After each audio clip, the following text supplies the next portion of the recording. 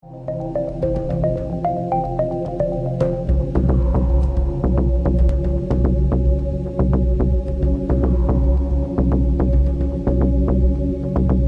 pride ourselves on the results of the impressive companies we work with. And so I thought I'd just take a quick moment. Some of our recent client successes are Splunk and their IPO. We were very early on with them. Rocket Fuel, recent success, FireEye. Some of you may know them. Tableau, MoPub, Involver, OpenX, Pubmatic, a long list of great companies. And opportunities like this give us a platform to share that with entrepreneurs, those who are innovating in this market, and investors. So I thank you for that quick infomercial. If you'd like to take a look at us, it's vantagepartners.net. Feel free to take a look, and if you have any questions for me, feel free to give me a call. We've got a great panel talking about a very relevant topic, and with that, I'll turn it over to Naveen and let him introduce the moderator. Thank you, Steve. Thank you, Steve. Let's give a big round of applause for answering that. So now, today's event is quite unique. Usually our events they start at 6 to 7 for dinner and networking, and then we have one panel. But today, the creator of this awesome event is those two awesome people, Shruti and Vipin. Vipin, they are the co-chairs of our mobile program for Thai. So around the year, they have already had another event only a few months ago. So usually they try to hold 3 to 4 events. So they are again volunteers, highly successful. Vipin is a serial entrepreneur. Recently sold his company to NOOK. He's VP of product management there. And then Shruti does corporate venture investments at Samsung. So those who need money, don't let her get out of here. How many of you are looking for money? All right, there is your target. Okay, with that, I would like to, let's give them a big round of applause for putting together an awesome panel, and of course to our awesome panelists for coming here in the traffic and going to provide us their wisdom. So get ready. So we have a busy evening. We'll start with a panel on mobile media, where we will discuss the trends in mobile content authoring, distribution, consumption, and monetization. We'll break after this panel for dinner and networking, and the bar will be open at that time. At 7 p.m., we will come back and resume with our second panel of this evening on mobile commerce, where we will explore the trends in mobile retailing and payment. And this being the holiday season and Black Friday weekend, it's very relevant. And by the way, online was awesome in last 3 days. It broke all the records, 40% growth from last year. So it's a tremendous topic. And we will conclude with a one-on-one chat with an entrepreneur who recently sold his company to Google. So that is the format, and we will be done by 8:30, but this is going to be a very exciting next few hours. So with that, let me invite the moderator for our first panel, Raj Golamudi, a director at Intel Capital. Raj makes investment in everything mobile for Intel, from content to commerce to infrastructure. And he brings a ton of experience in the space, not only at Intel, but also from Omidyar Networks, where he led their mobile investment in emerging markets, and Bluestream Ventures, which was a $300 million venture firm which he co-founded in 2000. So without further ado, let me invite Raj to moderate our first panel. Thank you very much, Vipin. Welcome, everybody. It's a pleasure to be here, and I'm looking forward to learning a lot from my panelists. And Vipin's done a fantastic job. Vipin and Shruti have done a fantastic job of putting together a group of people who bring a really rich, diverse background. So let me just have everybody come up to stage, and we'll just have them introduce themselves, and then we'll kick off the discussion.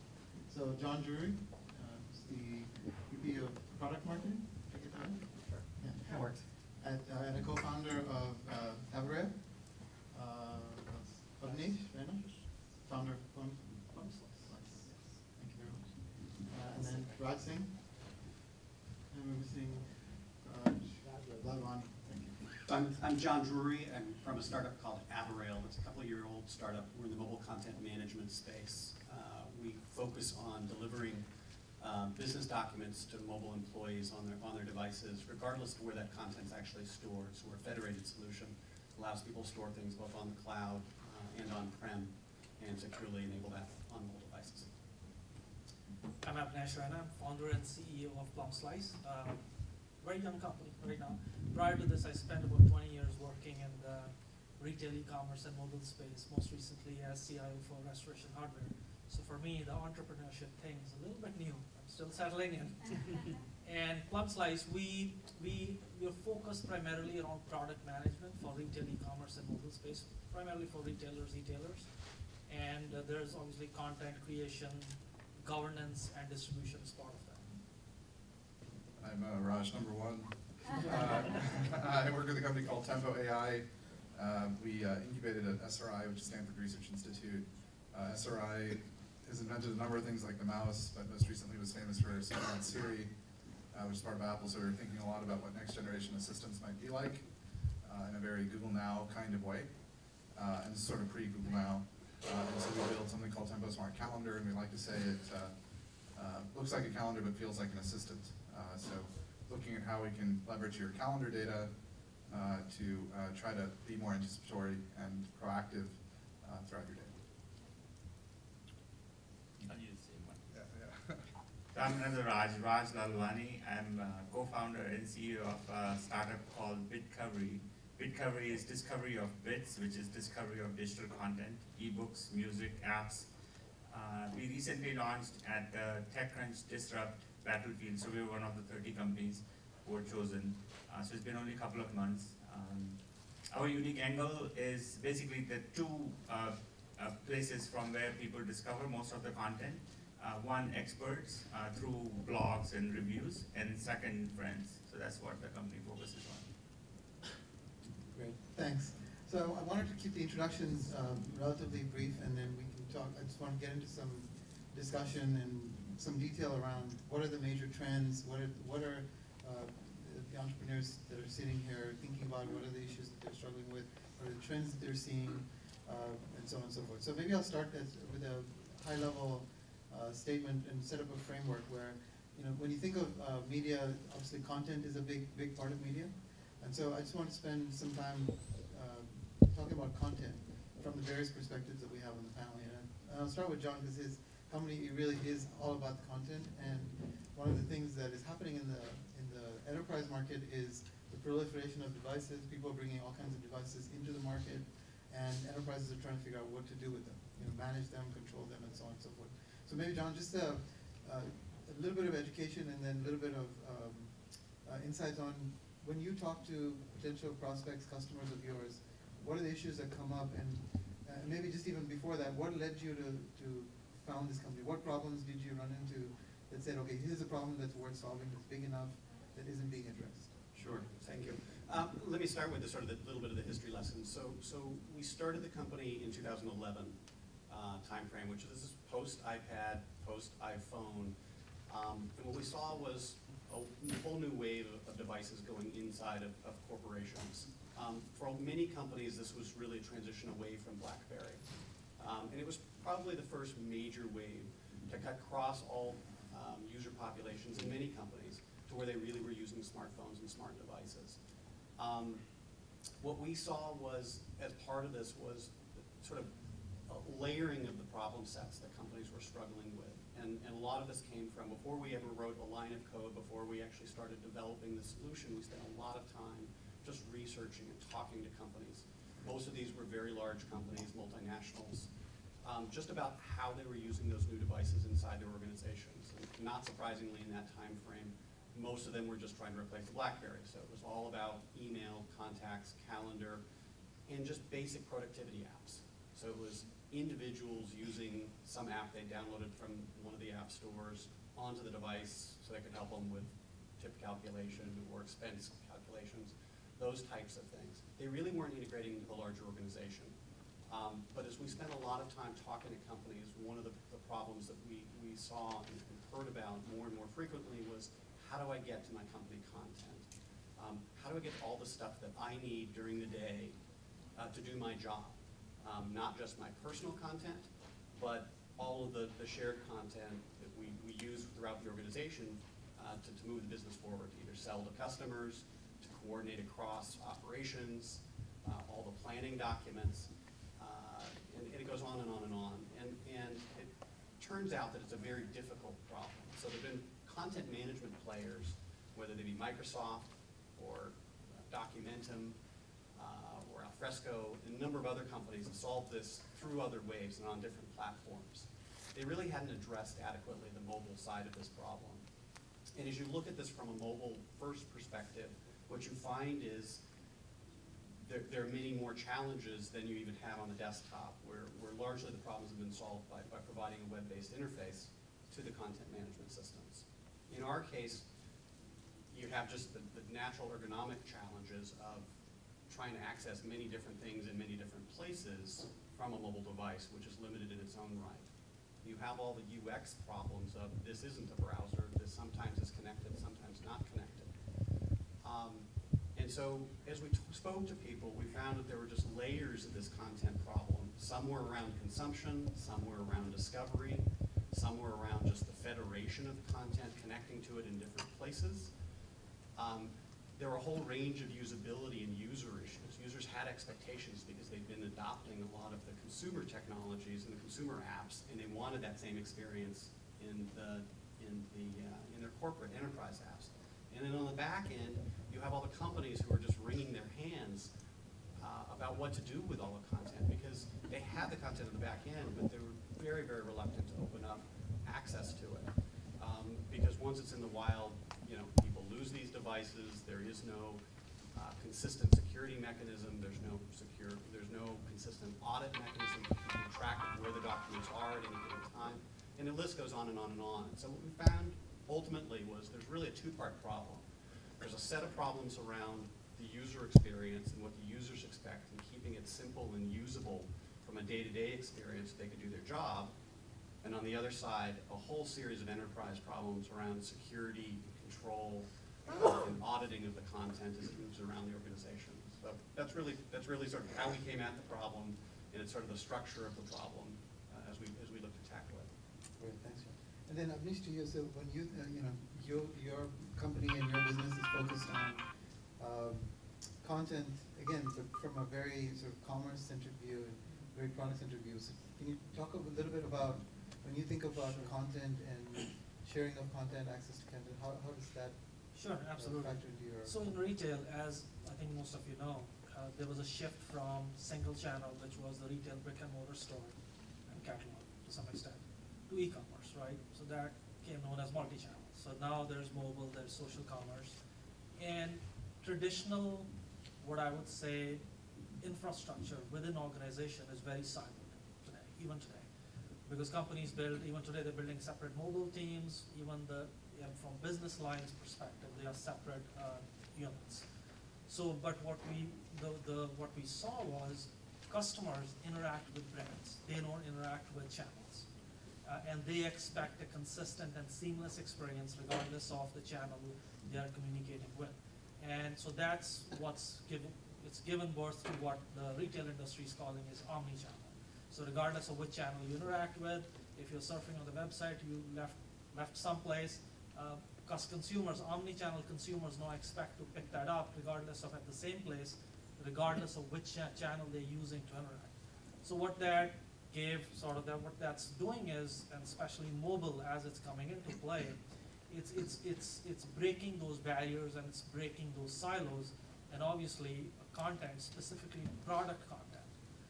And as omni-channel has been sort of coming into play, at the same time there are multiple marketplaces that have been popping up. Obviously Amazon, eBay have been there for a while, Alibaba, Etsy.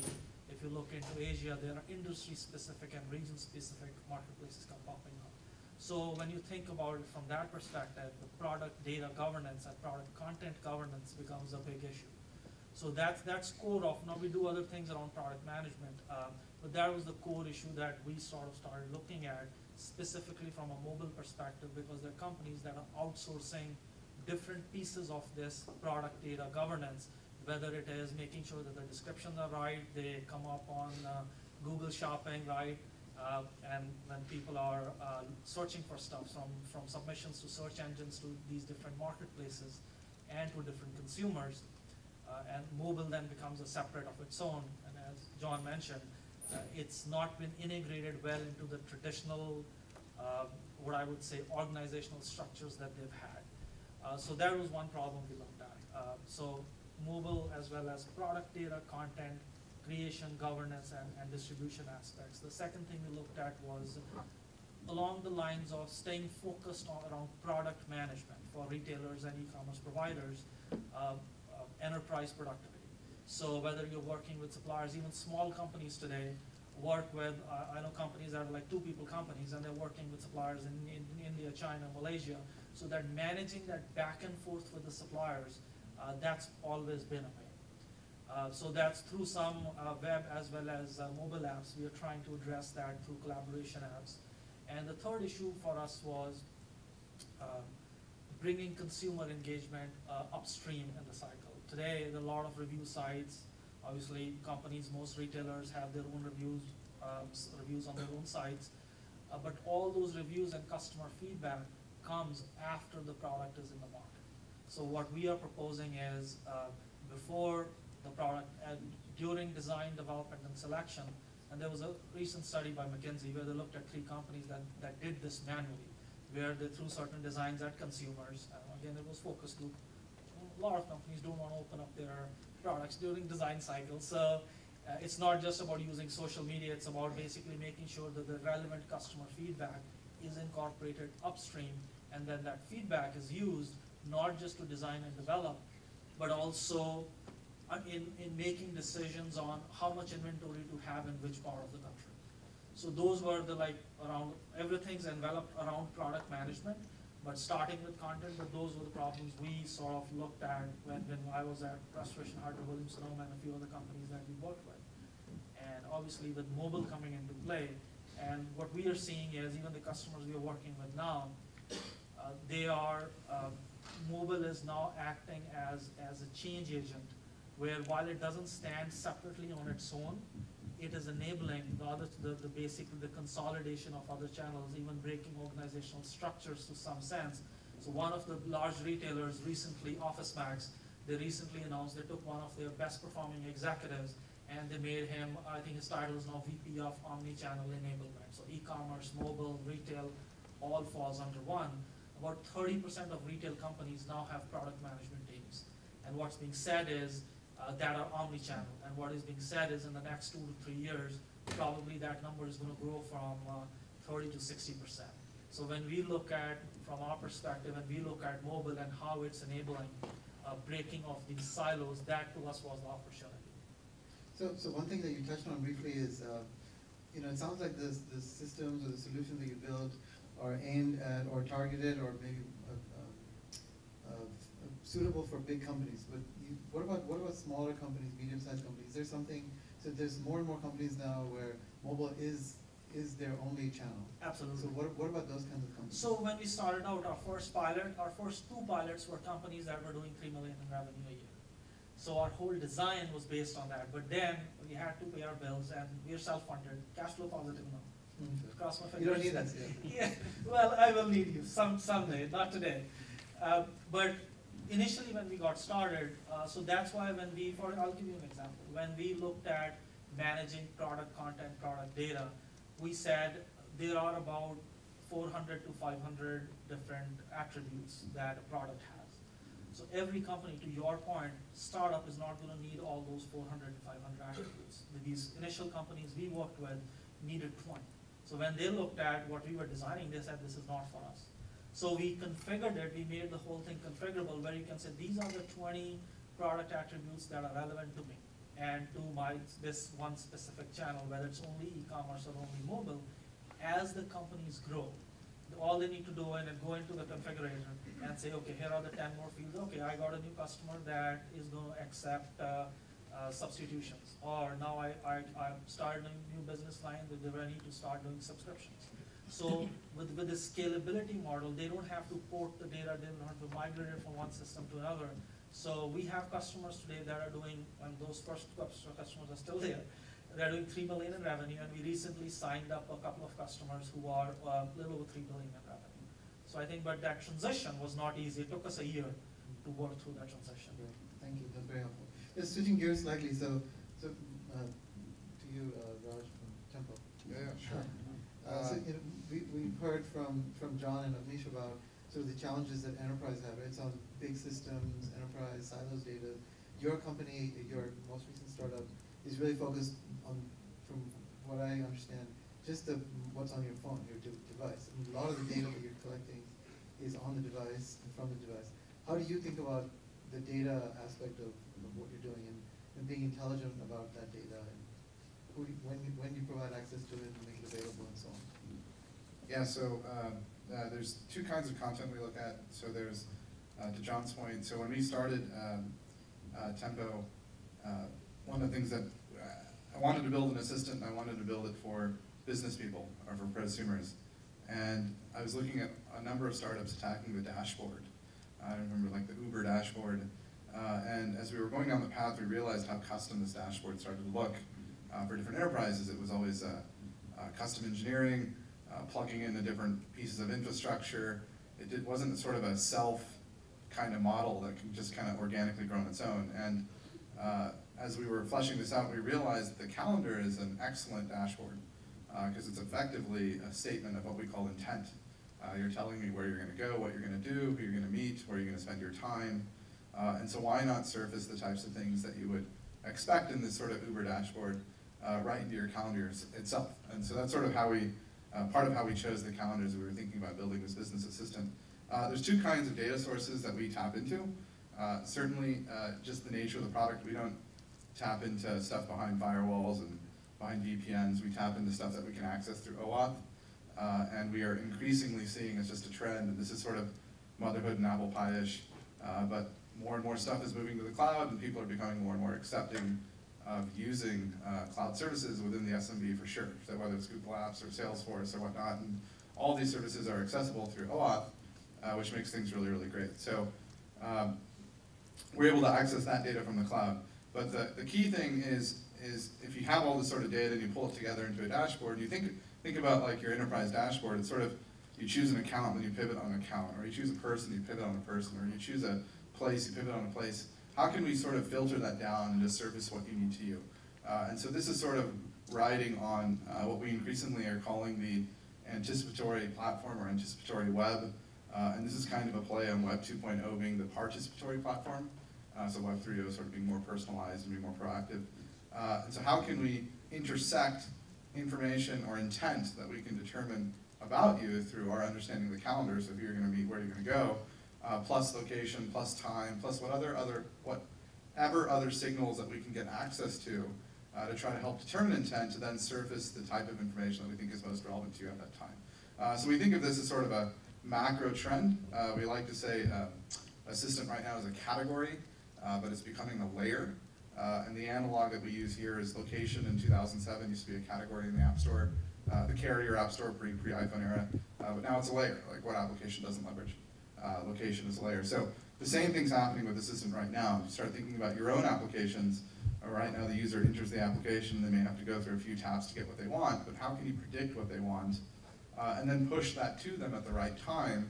And once you sort of figure out that loop, then you kind of nailed it. And so we're still in the early days of sort of figuring out Assistant, and I think you're seeing a number of folks attack it from different angles, but I think the key thing is trying to figure out how to balance the noise versus precision versus recall. So you have all this information, but how can I make it sort of learning for you? And increasingly interesting is with the wearable phenomenon and the number of different screens that are now available between Google Glass and your TV and Internet of Things. Really what you have is a whole bunch of different screens to push notifications to. And so thinking about how Assistant and context aware and being anticipatory plays into those notifications. Because maybe while you're driving in your car, there's a certain notification that goes up on your Google Glass, which is okay, saying that there's a gas station nearby because it knows you're running low on gas. But if it showed up on your phone while you're in your living room at your house, well, that's kind of annoying, right? So figuring out that notification hierarchy and then how those manifest itself on these different screens, it's all sort of playing in this broader sort of Assistant anticipatory area that I think is coming to fruition right now. Very insightful, thank you. So, last but not least, Raj, we started with the enterprise and now finish off with pure consumer focus. So tell me, so what led you've done some successful startups. Just tell me what led you to starting Recovery and what are some of the problems you're seeing on the consumer side? Everybody talks about, just massive amounts of applications, they're very hard to monetize, discovery is a big challenge. Just walk us through, so what led you to start Recovery and how you're going about solving some of these problems that you see? Yeah, so I think I'm the only person here with a consumer-facing mobile app. I think we all can relate to it. We are living in a world where increasingly it's not the lack of choices, it's actually too many choices. Whether it is apps, or it is books, or it's music, or it's movies, anything. I remember the days basically when I was growing up in India, we used to anxiously wait for Sunday when the TV would show that one movie. And doesn't matter what movie it was, we were going to watch it. We were just curious, what that movie was. It's a very different world now. We have more and more choices, and they're actually increasing every day. And we have less and less time. So I think we all need some advice somewhere, where should I spend my time? If I'm actually going to read a book this summer or this weekend, what book that should be? So that's basically the problem that we were actually trying to solve. And what I noticed actually is that a lot of the companies focus a lot on the trees. So there would be, if you're looking for an app for shopping, for example, they would show you an app for shopping. But I think we all have this nagging feeling, what else is out there in shopping? Am I actually missing on, a better application? And if I'm actually, looking for a book on entrepreneurship, what are the other books that are out there that other people actually like? Am I actually missing on that book? Am I reading the wrong one? So what we are doing actually in that space is we look to some of these blogs or reviews that are written. So for example, for apps, there might be an article in Mashable or in Time magazine, which is 7 best apps for shopping, or 10 best games for toddlers. So we actually take those reviews, we create some collection of apps around those. So what happens is that, so you don't have to trust us, you basically know Mashable, you know Time magazine, and you say, okay, this person actually has done some reasonable research, has come up with these 7 apps in shopping, and I can actually see these apps, and this one actually seems more suitable for my situation, and I actually go by that. So that's in essence what we have done. And then the other source is obviously friends. So if my friend actually tells me that I have read this book on entrepreneurship and I really like it, we tend to actually value that a lot. So these are the 2 ways we are trying to solve the problem. Great, thank you, very, very helpful. So a question that will direct at all of you, and you can choose to or answer in any order, is the cliche is mobile changes everything, right? And all of you in your own way are doing things that have been done in the previous world, whether it's content management, whether it's sort of retail product catalog management, or calendar management, or personal assistant, or discovery on the web, so on and so forth. You're doing things that have been done before, and the bet is mobile changes that, right? So in some way, fundamentally, it changes it in a way that's big enough, fundamental enough, that the incumbents can't respond or respond too slowly. So maybe just walk us through, maybe in any particular order, mobile changes something. Tell us how it changes it in such a fundamental way that the incumbents are not able to respond or solve the needs of the customers. So I'll start. So in our space, for example, there's so many like StumbleUpons and so on and so forth, right? The idea of sort of serendipitous discovery of something. There's so many apps and websites that are focused on discovery of content where you don't really know what you're looking for, but based on previous history, cookies, so on and so forth, you can now discover things that are through social graphs and so on. So what are you doing in mobile that's different enough that these incumbents can't respond to? So it's really interesting, actually. Discovery is, as you said, you're not even looking for something. If you're looking for something, you can actually go do search on Google, or you can do search on Apple App Store. How do you actually find something when you're not even looking for something? So that happens, when your friend actually tells you something. One interesting thing that I find out about mobile is people actually have a lot of dead time when they're picking kids, or when they're at a restaurant, maybe eating lunch on their own, or they're in the train. And what is happening is that people look to mobile apps as a form of killing time, or using the time in a more useful manner. And that's where, so you have this fully functional computer which is actually connected to the internet all the time. There is this a person who's actually writing a book on how these things actually become very addictive. One reason why we actually like to look at inbox very frequently is because we don't know what we're actually going to find there. So it's variable surprise or variable reward. Same thing with Facebook. Why we like to actually go to Facebook multiple times in a day is because we don't know what we're actually going to see. So those are some of the things that have tremendously affected how we have actually designed our product, and how actually people use our application as a form of entertainment, as well as using their time to actually discover something. Yeah, Amish, Sure, what are your systems doing that traditional systems can't do or not doing So that makes you interesting to a customer? Sure, so we're not, make a statement here, we're not doing anything groundbreaking. It's, as you said, it's basic stuff, but I'll give you one example. One of the large companies we're working with, when I say large, about $4 billion in revenue. It's pretty large. Yeah, so you would think that their processes would be sophisticated enough to, they would have made, every year they make hundreds of millions of dollars of investments in technology, infrastructure, as well as applications. Even today, there is a certain percentage, and that percentage is pretty large, I won't get that out. They get orders from their suppliers, and the communication is on faxes, not even email. It's on faxes. So what we are doing is, we are saying, okay, they're saying our suppliers are not tech savvy. They don't have systems, and some of them don't even have access to internet. So guess what? Most of them have smartphones.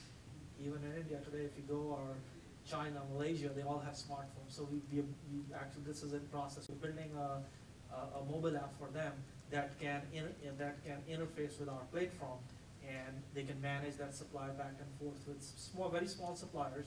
This also answers, I think, complete answers to your previous question, via this mobile app. So that's where we see enablement to do basic things that they've done in the past that have been inefficient, or you would even think of that problem today, because in my mindset, when we went in there to talk to them, assuming this is a large, very successful company, that they would have at least these basic processes sorted out. And they said it's not in our control, it's our suppliers, and here's the problem, right? So that's where mobile came into play, and while it's the same process, it's the same thing, mobile is now enabling them to have access to that information a lot faster. They're taking pictures of samples, uploading them, so all that is happening within mobile apps. How about you, John? Yeah, I think the big one for us is really around just understanding that mobile represents a fundamentally different use case. And so a lot of the way it gets translated for us is in terms of UX. So exploring content isn't anything new. For us, exploring large collections of content that are federated all over the place on a very limited or small screen can present a whole series of complex problems. So everything from making search easy on mobile is key to us. Providing a way for IT people to pre-configure different sites. So they just automatically appear on people's mobile devices. So they sign in, and their folders are already there. So the content is in the places they'll already expect it. So it's anticipating these things. It's understanding context. We've touched on that already. And bringing that into the design. Also understanding that it's not a full-blown desktop experience in a browser. So you often have many other limitations you have to deal with.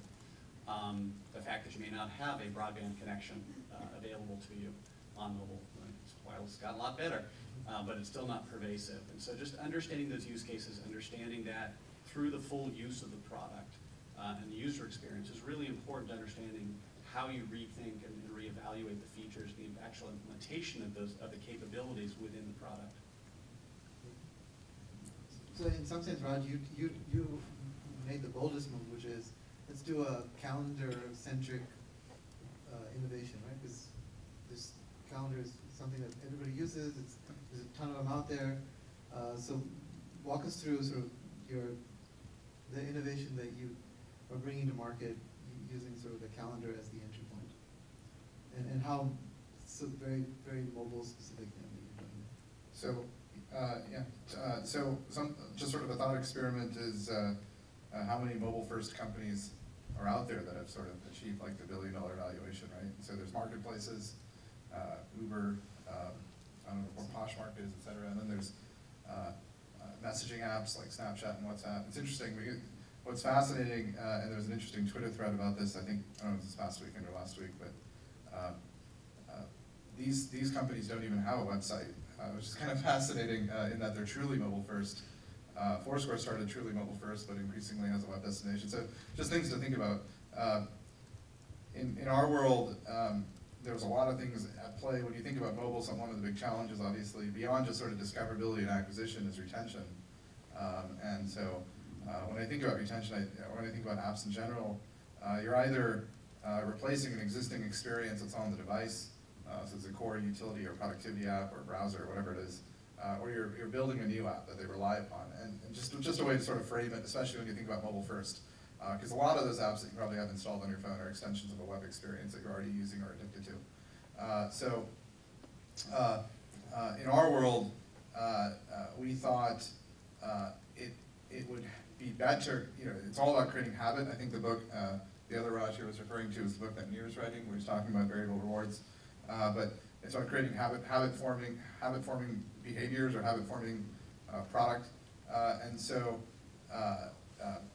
the retention or fickleness, after 3 days you forget something, it goes away and you delete it, and that's just the vast majority. And if you look at these curves out of Flurry, it's pretty disastrous when you try to enter mobile, such an uphill climb that it might be. So we felt that we looked at address book, we looked at email, we looked at calendar, we looked at to-dos, we looked at sort of different sort of insertion points and where we could try to bring in a system kind of experience. And we felt that the calendar, because it had a built-in notification mechanism, was a way for us to ride sort of notifications without having to be noisy. There's a Chamath talks about in growth hacking that it's all a bunch of BS. Really, what it is just alias for spam. And so it's how can you drive more push notifications? How can you drive more email?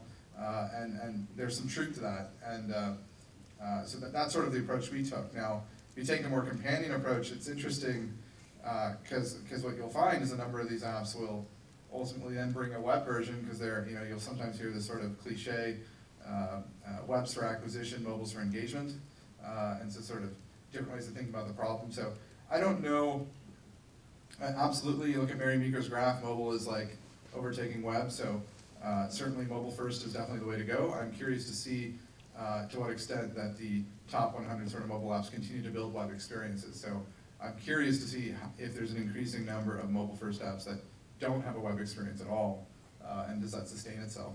Mobile is also interesting in that it's afforded a whole new set of business models, which has been more difficult to do over the web, which I think is interesting. Just the fact that you have a credit card cached already there, something we never really were able to achieve, like a unified payment sort of on the web. So I guess I'm in the bullish camp. I'm just going to wait and see how this sort of plays out. Excellent. So now just to get your thoughts on random topics. So maybe I will have each of you talk about a trend that you think is not being talked about enough. That there's lots of hype about lots of things, but tell me one thing that you think should get more attention in mobile. I can start. Before coming here, I actually did some numbers on the revenues that Apple is getting from iTunes Store, iTunes and App Store and iBook Store. So they're getting about $20 billion a year. So that's the money that they're actually earning from selling their content. Then I wanted to actually look at Spotify because it's very popular among the youngsters. They actually give away music for free on desktop, and then when you want to actually listen to it on mobile, then actually they charge you. But the problem is that a lot of the youngsters are actually listening to Spotify when they're doing homework or when they're studying or when they're coding. So I think a lot of the users are for free only. I was just looking at the numbers. Apple is making about $20 billion a year from selling content. Spotify right now actually is making about 435 euros a year, which is interesting. Very small, but I mean, it's still interesting.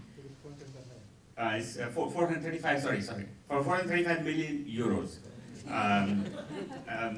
And Pandora is making about $125 million a year. So still, I mean, it seems still, people want to actually own music or own content instead of actually kind of renting on Spotify, because the moment you stop subscription on Spotify, it goes away. But I think this is one of the more interesting battles to watch over the years. So from my perspective, I think there is a lot of, especially when you look at retail and commerce in general, there's a lot of focus on consumer, right? Sometimes I think it's overdone. Consumers sometimes say, okay, enough now, right? But I think there is on the back end side, the back end processes that businesses, small and large, that fall into applications, mobile apps that will fall into the enterprise productivity sort of the bucket. I think there's huge room there. I think that's still untapped, and even companies themselves, when they look at some of these applications, and there are not many out there. I personally think there's huge room, great opportunity there. I think that's one of the untapped, not being, to answer your question, not being so tapped in or talked about areas that I think there is room, a lot of room for growth actually. I think one of the key areas, we're sort of, as I keep talking about, sort of these waves, and you have to deal with sort of these first order problems before you can deal with the later ones. I do think that, at least in the enterprise space, there's still a tremendous amount of headroom in and around providing true mobile-first experiences for an enterprise around workflow and actually around a lot of the structured data and applications that are currently in place in many of these organizations. We know that many of those have been web-enabled in recent years, but they tend to still be siloed. They tend not to have been sort of opened up, and there aren't actually a lot of good connections between them that are then delivered in a mobile-centric way. And I think that we'll see that more in the coming years. More of that sort of coming together. It's more of an integration story than anything else, but it's fundamentally hard. It's like some of the other integration stories we've seen over recent years. And John, do you think that comes from enterprise IT? Is it being driven by business, or where do you think that happens? Because especially if a company like yours, you have this struggle of trying to sell IT, but really you're solving the business use problem. Yeah, it's really two-part. I mean, as we know, a lot of the traditional business apps have been, many are on-prem, and we have many more that are now on the cloud, but they tend to be siloed by their very nature. With more often on the cloud-centric ones, we see more open APIs. So we're seeing more extensions to the capability, but now reimagining that in a mobile-centric way hasn't really happened. It's happened in delivering new web experiences and new mashups, I think, on the web side, but we haven't seen it delivered yet in mobile, and I think that's really where it's coming from, or where it will happen next. Great. Yeah, and one of the things we are seeing is, at least the companies we are working with, is there needs to be an internal champion. Companies that have internal champions that understand these silos and that understand these intricacies, those companies are being able to move a lot faster, obviously, than not. So eventually, I think whether it's enterprise IT or the business or the external vendors, most companies do not have this expertise in-house. But the ones that do have these champions, they're the ones who are the first adopters.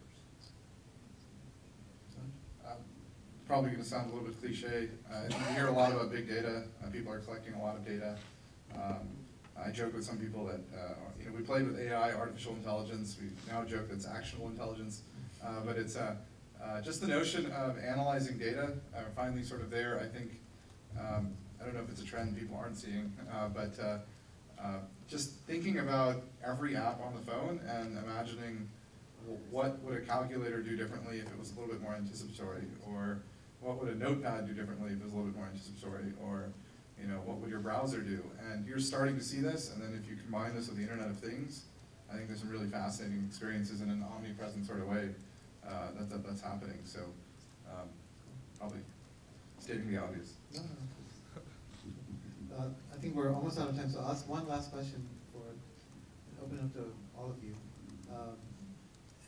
Each of you think of one company, startup, that it doesn't have to be ideally not super well known, a startup that either you, other than yours, of course, that you think is doing some amazing stuff, great company, love it, or on the flip side, something that you read about, got funded, you think, you know, what were those VCs thinking funding that bonehead idea? So either one, if you're feeling positive, choose the one you like. If you're feeling negative, choose the one you think is a dumb idea. So, I mean, one of my favorites, of course, it's a very well-known company now, is Square. They basically said, you know, we want to process transactions, and you know, there was this big 800-pound gorilla called PayPal in this market space, and I think even Andreessen Horowitz actually passed on them, even though it was Jack Dorsey who actually went to them. It was a mistake. I mean, they admitted later. And they have done a wonderful job, and they definitely recognized the shift that was happening. This phone was there, and they actually created this device that actually goes in the speaker thing, and then you know you can actually process the transaction. So that was an amazing example. I think you're asking positive or negative? Positive. I think you're asking. What are some obscure apps that I use that I like? So one I use is Bond. I don't know if you heard of Bond. It's pretty cool. It's a gift-giving app, but it gives handwritten notes. So I think sort of a comeback of giving gifts after you meet somebody or after somebody does a favor, and it sends a handwritten note. So I think that's kind of cool. I use SpotSetter. So there's this long tail of cool things I use. So it's similar to Sosh. I don't know if you've seen Sosh or Now, which is very much about what's around me, but it's more social signal based. So based on what your friends are doing. My favorite's Tempo. I use All the Cook. I don't know if you've seen All the Cooks. So they have an app on Glass. I'm not sure how many people have played with Glass, but it's a recipe app, and it gives you directions. So while you're wearing your Google Glass, you can see the directions, and your hands are free. And it's super awesome for holidays. I mean, I have a long list, but sharing a few. So from my perspective, I'll stick to the retail side. It's the few companies, and there are a couple here that we've engaged with, and actually a couple of pilots back in India too. A company called YepMe back in India, Zobi.com here, actually based in Marin, American Giant. What we are seeing that they are doing different in retail space is traditionally the big, whether it's Gap or I'm not trying to put anyone down, the process has been across the industry. It takes 6 months for them to think through a line, to design it, and then launch it. So right now, it's December, they're thinking through what are they going to have in their stores in summer of next year, right? These companies have actually broken that mold and say, how can we get it from concept to the market within 30 days? So to me, in retail, new products, especially where 4 out of 5 products fail in retail, that to me is innovative in its own way. I'm going to take a not so small one. I tend to be a big fan of Evernote. I think mostly because I'm a big UX fan, and I think as a company, particularly in mobile, who's actually been around for longer than most people can remember, or that they'll admit to, you know, while I may not sit down and craft a 40-slide PowerPoint presentation on a mobile device, Evernote's done a really good job of catching sort of the wave of how do I capture sort of those snippets and notes. This is something that's very, very natural on either a smartphone or a tablet-based device. And I think they've done a good job, and they continue to innovate and add to the product offering. And I think it's been interesting to watch them as a company as they've sort of evolved through the different waves as time has gone on. Cool. So one last question is very self-serving, but I'll ask it anyway. So all of you are entrepreneurs, you've talked to lots of investors, angel investors, VCs, so on and so forth. What is, in your experience, what is the biggest misconception that investors like myself, who aren't actually doing anything for a living, what is the biggest misconception about mobile that they have? Maybe you, Raj. Either way. I'm still thinking. Biggest misconception about mobile. Let me go first. I don't know about misconception, but I think there is a well-founded fear today that it's not like you build and they will come. I think the biggest problem right now in mobile is discovery, and whether, when people actually download your app, whether they would continue to actually use it. But then, somebody has to solve that problem, and a lot of the companies actually have gone on to become very addicting apps. And I think that's one reason why I think a lot of the investors actually miss out on a lot of mobile apps. I think this is still, I think the verdict's still out. I think people are trying to figure out whether they can make money on mobile. So there was a ton, if you look at it from a investment to ROI sort of return ratio, I think there was a ton of investment into consumer mobile over the last 2-3 years, and there's been some hits, and people are thinking of it in a hit-driven way. And so it's really fascinating how that's sort of changed the dynamics of even funding between seed and the Series A crunch. I've been doing mobile when it was called wireless, and obviously a fan of the business model, and believe that's where you're going to see the next sort of wave of billion-dollar companies, not from the web and desktop, but I don't think everybody agrees with that. So I think there's a lot of folks that think mobile is a piece of a bigger story where web is really the first experience. So be curious to see, as we have more examples of marketplaces and other sorts of things, how that plays out. So I think on the retail side, mobile is growing. Even today, as Vipin mentioned earlier, web is up, even though the overall, I think this was a Wall Street Journal today, the overall retail numbers for the weekend were slightly down.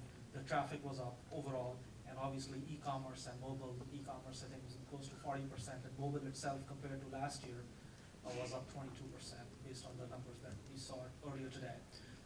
I think there are still some challenges and pitfalls around security. There are still some issues around, because it's not, I don't think it's just going to be up and up. I think there's going to be the industry, especially retailers, and a lot of them that we talked to today, even they're a little bit hesitant of fully jumping in. Yes, they have mobile apps that they want to sell on mobile, and if you look at the numbers, even the retailers that have specific mobile apps for the smartphones that want to sell on and using the smartphones, they're close to, I think it's the low 20s. So while, and part of it is due to many reasons, but I think when you think through beyond just the traditional, and I don't know, get to the next panel, beyond the traditional commerce that's being generated from mobile, I think the adoption and the maturity, more than adoption, the maturity is going to be, I think it's going to take a little bit longer than currently we anticipate.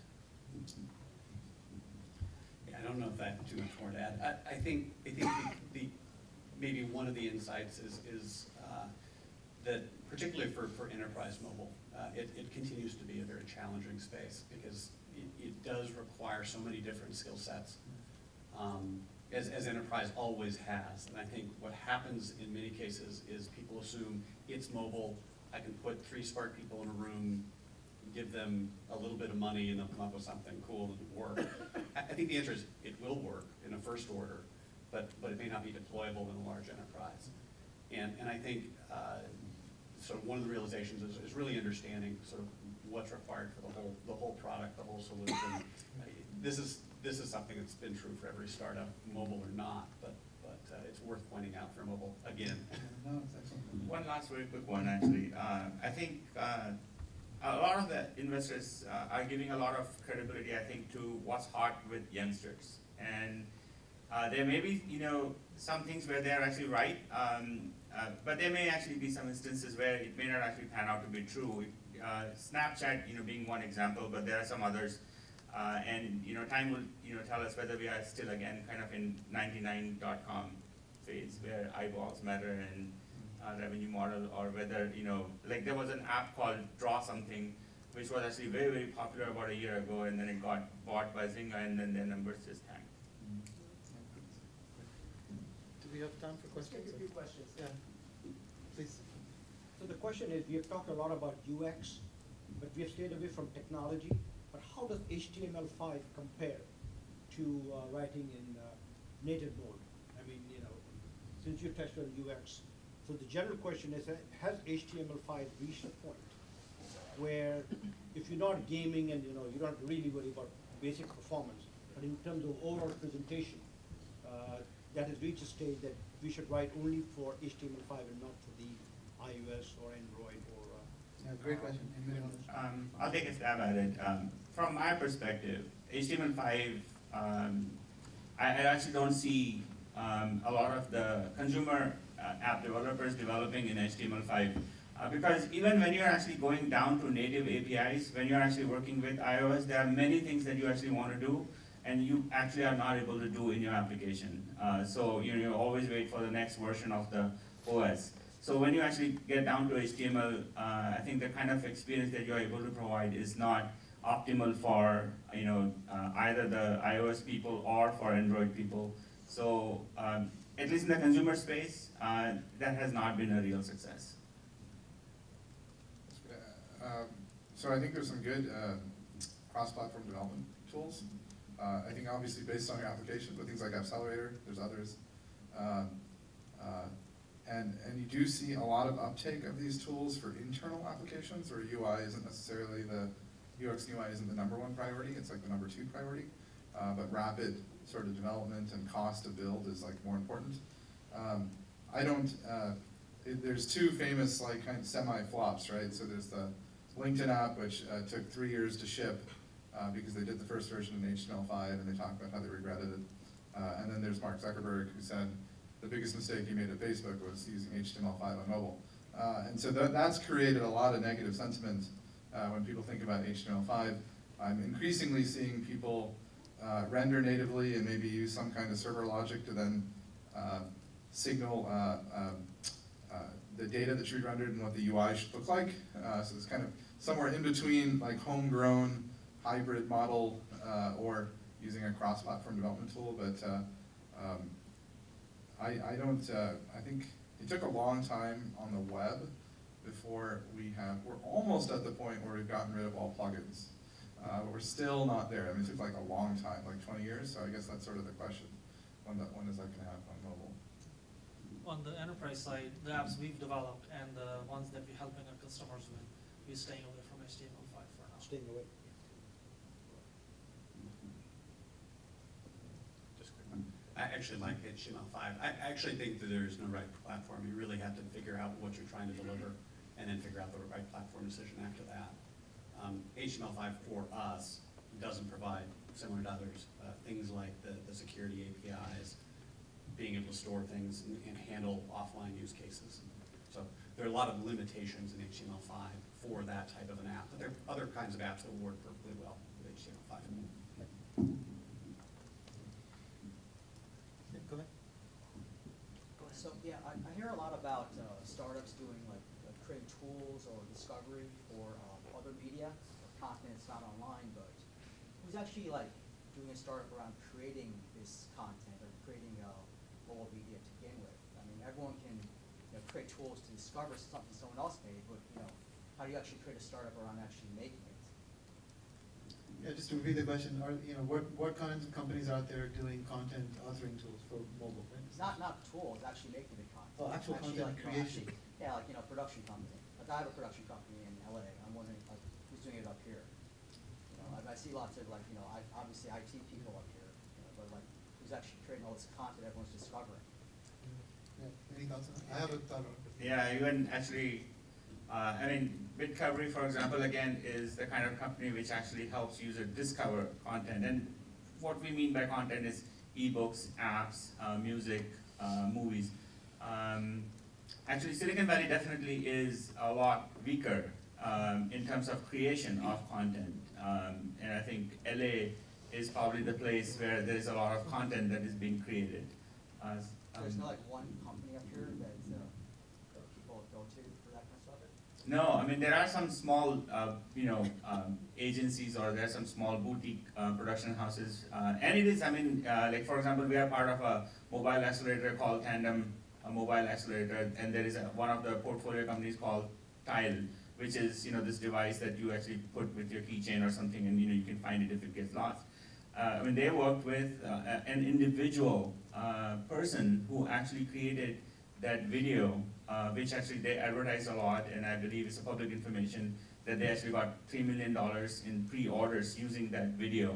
But I mean, if you actually look at it, I mean, it's a very useful, functional video. But if you actually compare it with any content that is actually created in LA, it is amateurish. So I mean, definitely, Silicon Valley could benefit by working with people who are coming from LA.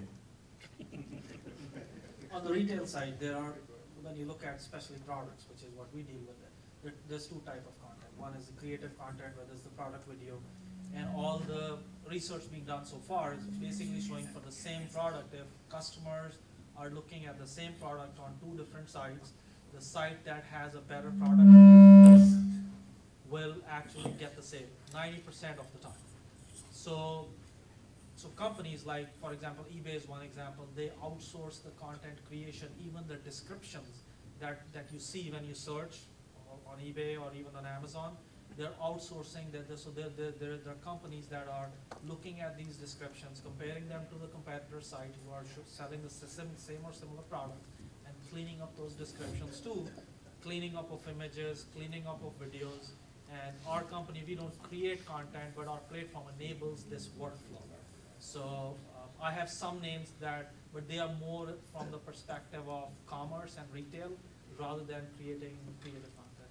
So there are some companies in Bay Area that do focus on content authoring.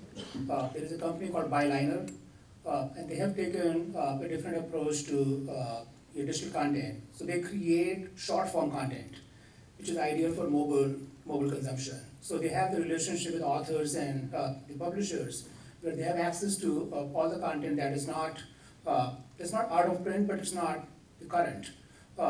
And they encourage those authors to create short form content out of the content that they published earlier. So create a steady stream of content which you can consume in bite sizes on mobile devices, which is a very unique take on the content creation and consumption, which is again mobile first, because you have a few minutes to kill when you open your phone or you have a tablet and you launch it, read some content, and be done. So there are some models, very interesting models in companies that are focusing on mobile first content creation. That is. And I wanted to add about, of course, Zyngas of the world, Zynga, Electronic Arts, Pixar, and of course George Lucas, ILM. I mean, they're all based here. So I definitely didn't want to forget them. So I think we should break for dinner, Raj. Anyway, I learned a lot. Thank you very much to all my panelists. And Thank you, Raj.